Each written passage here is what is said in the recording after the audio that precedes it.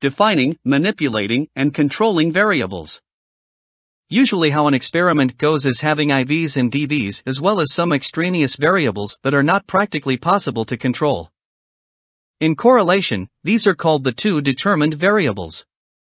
Experiments look for changes and variations in the DV between two or more than two levels of the four which are put down by the experimenter/researcher.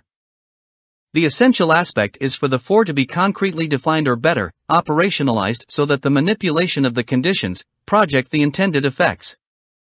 To make it clear, variables are factors that are prone to change or can be changed and molded. Operationalizing involves defining each variable of interest in terms of the operationalization in terms of the operations taken to measure it. This allows vague components to be empirically measured and observed. Example: Pilyavin et al., victim's responsibility operationalized as carrying a cane, ill condition. Smelling of alcohol and carrying the alcoholic vessel in a brown paper bag. Victim's race operationalized as black, male. White, male.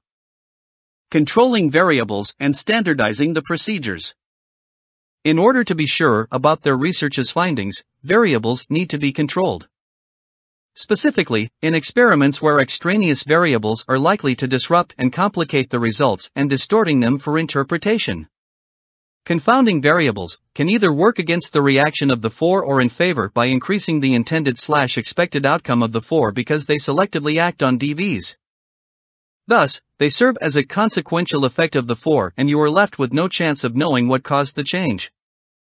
Extraneous variables which randomly affect all levels of the four aren't so problematic. The difficult part is to identify and select which variables to manage before the experiment launches. It is, however, also important to note how if extraneous variables are not recognized and acknowledged beforehand, they become uncontrollable variables, which would make the results difficult to be construed as it would be difficult to distinguish the reactions/effects of the four from those of other variables that affect the DV. Get complete notes in PDF and book form from our Amazon store. Link given in description.